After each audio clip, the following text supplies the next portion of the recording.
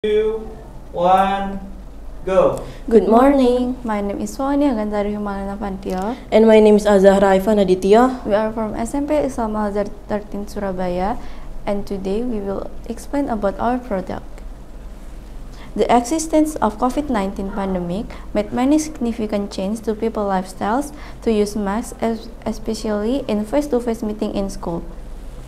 Of course, this is one of the challenges in how supervision monitors all people, in this case, continued use of masks. Departing from this background, we need a method that facilitates supervision that does not require a lot of resources. To comply with the health protocol, namely resource to comply with the protocol of always wearing masks. This study used a camera and ESP cam to receive a data video. Then the result of the data from the video were processed using a thing called teachable machine. After that, the camera will start detecting our face whether we are wearing mask or not. If we are not wearing a mask, the alarm will be active or ring.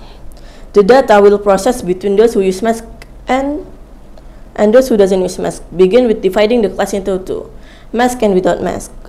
Then each of them is filled in with data as much as possible from each of the data classes in training so that they can distinguish which one use mask and which one who doesn't use mask.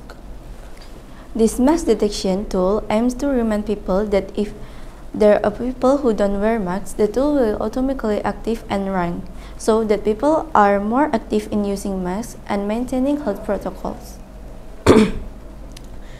That is all from us. Thank you so much for coming. I would like to apologize if there is a mistake. I hope you have a nice day.